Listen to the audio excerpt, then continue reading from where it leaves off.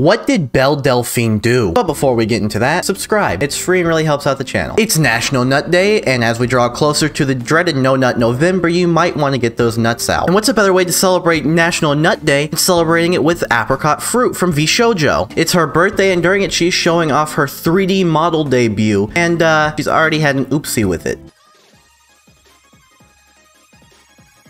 She showed off her ass, and that's going into the folder. Silvervale also posted a happy birthday message to her with some amazing art from Captivate TV. The art is of Silvervale and Froot together, so happy birthday, Froot. Go show her some love on her new model. Looks great. McCree from Overwatch has now had his official name changed to Cole Cassidy. This change will take effect on October 26th. So previously, I let you guys know about this Hololive game that Joji is creating, and he tweeted out today, now Ollie is able to shoot her beloved Mozam, thanks to Ray for sharing their model. I also implemented health, ammo, a camera zoom on aim, and a bit of UI. And here we have what it's going to look like, as well as some gameplay with it. The UI, health, and everything looks amazing, and I honestly can't wait until this gets released. Vtuber at Dreamlike Melody tweeted out, if you come into my chat asking how to become a Vtuber, and we tell you how, you think $200 is expensive for a model, and call people who spend that much on it dumb, then don't get into Vtubing. $200 is nothing, my guy. And this is because someone in their chat came in and said, so when you say expensive, what does that mean? Like, expect to pay more than $200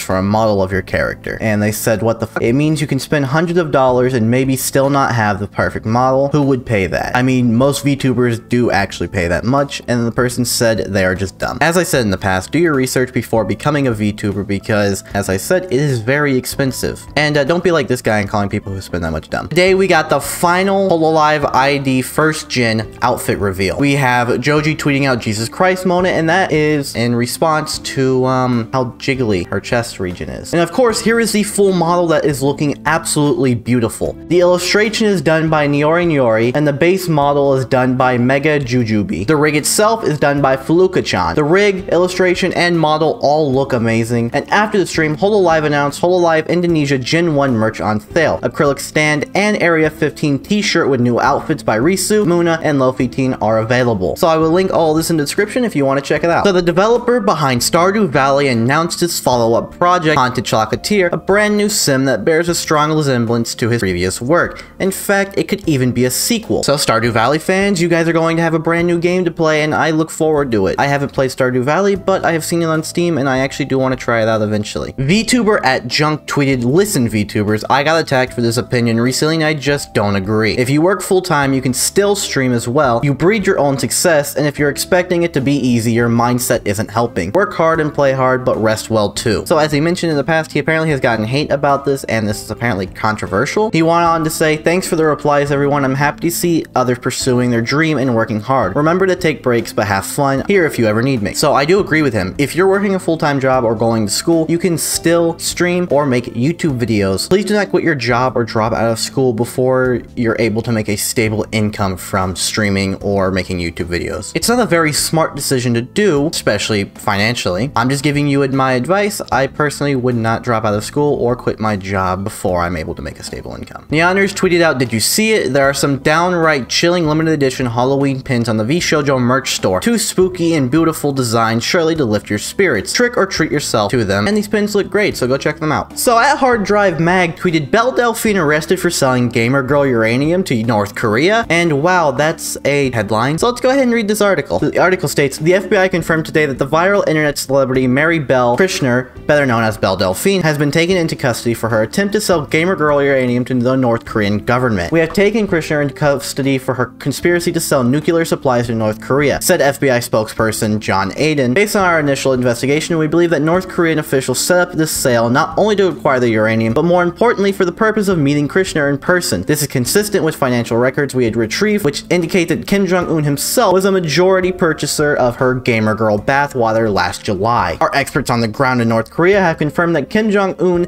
specifically requested that the uranium be extra kawaii. Upon raiding Kirshner's residence, the FBI says it found a much larger stockpile of gamer girl uranium than expected. On the Kirshner property, we recovered enough gamer girl uranium to supply the nuclear program of a very small and cute country. Yeah guys, I'm f***ing with you. This is a fake article. Have a good day.